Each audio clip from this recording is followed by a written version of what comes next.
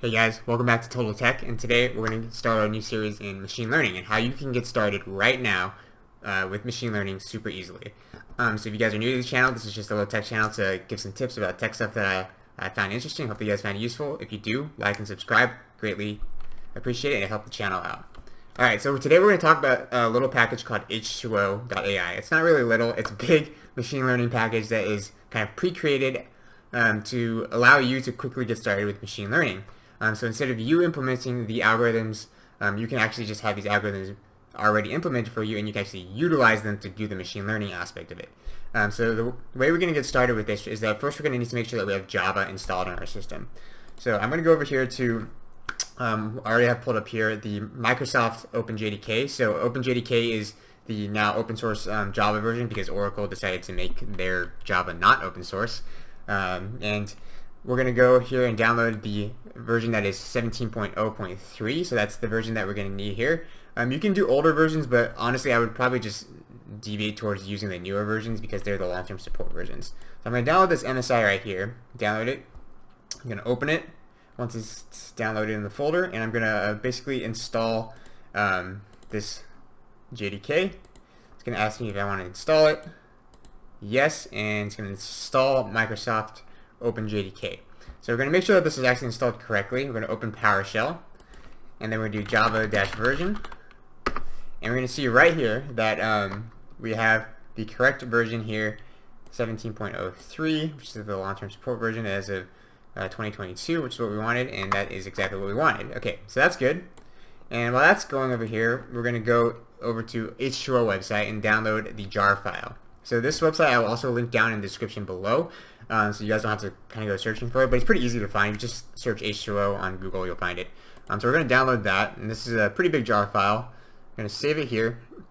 Do you want for ebook? I guess you could sign up for free ebook too. But H2o is actually pretty great. They're open source, and they have a lot of great white papers on just machine learning in general. So I recommend you going there and kind of checking out the more nitty-gritty of how algorithms are implemented. Like if you want to gradient boost a machine as opposed to distributed random forest and how that's implemented. All that information is on their website. It's very useful. But most people don't have time to kind of get in the nitty gritty like I did for my doctorate degree, so we're just going to show you how to get quickly started. Okay, so as that's downloading, I'm also going to go over to the UCI machine learning repository and download this iris dataset. So this is kind of just like a generic dataset that a lot of people use to kind of like show the principles of machine learning. So you can go here, download this dataset. So I'm going to download this. And this is iris.data, but it's actually a CSV file, so I'm going to call it .csv and make it a file type. Save that. I'm also going to download the names file, which is also a CSV file. Download that. And then this is now downloaded. So first thing, we're going to go to this one, and we're going to unzip this. And we're going to extract it to our location. I'm just going to extract it in the downloads folder, but you could extract it to wherever you want. And then once that is done extracting, we're going to head over to PowerShell, and we're going to basically run our cluster. So I'm going to go here, and this is my file path right here, and this is the jar file that we're looking for. So I'm going to cd to that file path, and to run the cluster, which is our machine learning cluster, we're going to just do java-jar H2o, I have it pre-populated here, .jar, and hit enter. And this is going to run the cluster on our local system. So what this machine learning cluster is basically going to be the platform that actually does all the computation for a machine learning algorithm. Now it's important to remember that H2o is in Java, so this is all done in memory. So that means it uses your RAM on your system. On my system I have about 16 gigabytes. And you know, you'll be bottlenecked by your CPU speed and all that stuff too, but on my other system I had a 32 gigabyte system, sorry, and also a 64 gigabyte system. So it kind of depends on your data set, what you're trying to do, and how like nitty gritty you want to get into machine learning. But obviously more RAM gives you more resources, which allows you to do these algorithms more, train them longer basically, so get better results, but also kind of train more of them at the same time. So that's kind of the background to that. So we've downloaded H2o, the jar file, we've initiated our cluster. So let's take a look at our data set. So I'm going to go here to the data file. I'm going to open this with Notepad++. You can open it in Excel or whatever, it's up to you. And I'm also going to open this iris.names. So you can see the data set here. We have a bunch of numbers and also kind of the type of iris that we're looking at. So these numbers, we kind of need to know what the values are 4. So we're going to actually insert a column header row, and this names file is going to tell us what those attributes are. So the first row is going to be sepal length, second row is going to be sepal width, comma, width, comma, and I think the next one is petal length and petal width. Yeah, petal length and petal width. So all this is doing is I'm basically annotating the data set really quick to make sure that we know which columns we're dealing with once we import the data into H2o. And then this last column is going to be flowers. So I'm going to save that. Now, we have our actual cluster running, and the great thing is that we can open it up on a browser. So if I click this link right here, localhost, the port is 54321, very, very unique port. And this is our framework, and this is how we can get started with machine learning. This is H2o running in the background. Very, very useful. So what we're going to do is we're going to first import some data files. So we're going to hit data, import files. I'm going to go to that location where I had the iris dataset, which is in my downloads folder. Let me just go to that, iris.data.csv. Going to import that file, add the file, import it. Then I'm going to parse these files. Set up the parse, that looks right. Sepal width is the column. Length width, petal length width, flower, that looks good. The first row contains column names, that's correct. And then we're going to hit parse. And what this can do is this is going to load this into a data object called irisdata.hex. So if I click that, this is our hex object, and we actually view this data in H2o. And this is the same data that we have, open in our notepad. So the length is 5.1, 3.5, 1.4, 0.2, and it's iris setosa. So we go over here, this first row, 5.1, 3.5, 1.4, 0.2, iris setosa. Same exact data. Now, what we're going to do is we're going to actually split this data set. So what we're going to do is split, and we're going to let's do a 0.8 to 0.2 split, and we're going to create this split. So the 0.8 is going to be our training set, and our 0.2 is going to be our prediction set. So if I go over here and click model, you can see all the models that we can train. So these are all pre-made models. You can do a general learning model, you can do a distributed random forest, deep learning model, whatever you want. But I'm going to show you something that's really simple, and that's to do what's called an AutoML. So what AutoML does is it'll run all of these models and train a bunch of them, and then kind of give you the best option, right? So I'm going to click this, and we're going to select our 0.81 for our training set, and the response column is going to be our flower column, and that's basically what we're predicting for. So if I zoom in here and kind of show you, these two are the only actual ones that we need to have, these two columns, and everything else is optional. And there's a lot of different hyperparameters and stuff like that that you can do in H2o, but this is very useful for what you're going to be doing very quickly, and then also can get this into production environment very quickly too. So we're not going to exclude any algorithms, but I am going to limit the runtime to about 2 minutes just for the sake of this.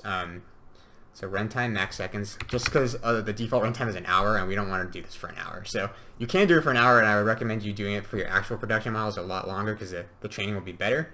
You can also set things like seed, so every model is generated from a random seed, but that makes it really difficult to reproduce a model. So if you just happen to get a good seed that was a good model, then you don't really know what that seed is. You'd have to there is a way to get back and get that seed, but it's just more simple. So I'm going to set a seed to 1, 2, 3, 4 just to make it easy. And our sort metric is going to be, I'm going to do log loss. So log loss is going to be how we sort our leaderboard and how we know, which algorithm is best. So that looks good. We're going to do cross-validation too. I'm not going to keep any of these models or cross-validation metrics just to save memory, and then we're going to build the models.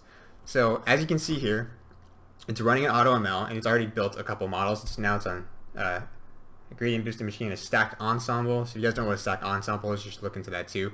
It's kind of like a meta learner that uses a bunch of the algorithms to make a super algorithm. So as this is running, we can kind of see in our console that it's actually doing all of this training here on PowerShell. You can see the cluster here. It's running really quickly, obviously, all these training sets. It's running through the data set to make sure that it's training it correctly, and it's also doing cross-validation to make sure that we're not fitting to the data set too hard, but we're actually generalized enough where we can predict hopefully on data that the model's never seen before.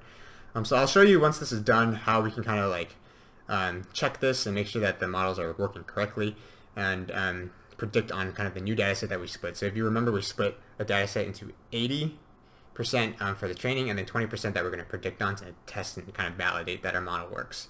So a couple things I want to show you really quick while we're waiting. You can also go here and export the model as a Java object file, and so if you have a model that you like and that you want to keep, you can export it and save it as a file and then import it back in later to use, or use it in a production environment if you actually want to use it. A lot of times people will do this several, thousands of iterations, get a lot of different models, and then you kind of pick out the best models and then use them in aggregate to get hopefully the best predictions possible. And the goal is obviously to get as close to 100%, but realistically most things, unless you have a ton of data, you're not going to get kind of like above 90% for kind of a lot of real world stuff, but it really depends on what data you're working with. Like biology stuff is like very, very low. The stuff that I worked on for my PhD was like, if we got like 0.65, we were like happy, very happy. So that's kind of just like the general gist of it. Okay, so it looks like we're done. So if I click view here, I think we can view, okay, looks like we cannot. So let's list all the models. And you can see all these models here that we've run, and I'm also going to list the grid search results. And so if I click on the grid search results and look at this one right here, we can kind of see the scoring history, and you can see how the scoring went and like what the log loss was for that. So let's validate one of these models, right? Let's click on like this gradient boosted one, for example, model 3. I don't know. Model 3. So it looks like here it shows us that the log loss is going pretty well, and that the most important variable was the petal length for determining how good it was. So this is the training metrics. Wow, pretty good. And then this is the actual cross-validation metrics, so when you're generalizing, so still pretty good, like 0.95, 0.98, 1.0 for iris setosa on precision recall. That's pretty good. So let's see if we can use this model here to predict on our data set. So let's go to here and score, and then we're going to hit predict, and then we're going to do, this is going to be prediction, and then we're going to select the model that we wanted. So let's select that GBM model 3 that we had.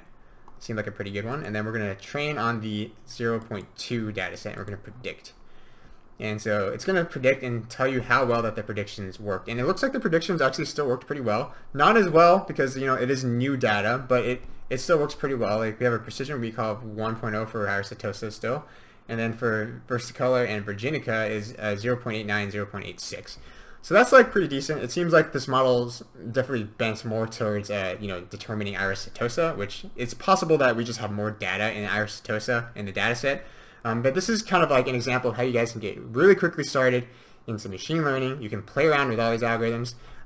Hopefully that was useful for you guys. If you found it useful, like and subscribe, share it with people, and I'll kind of go into more different machine learning things. We'll figure out how to do this stuff in R and Python, and I'll make videos on that, and hopefully this series you guys will find useful. And we'll get more into the nitty-gritty stuff, and yeah, hope you guys have a good time.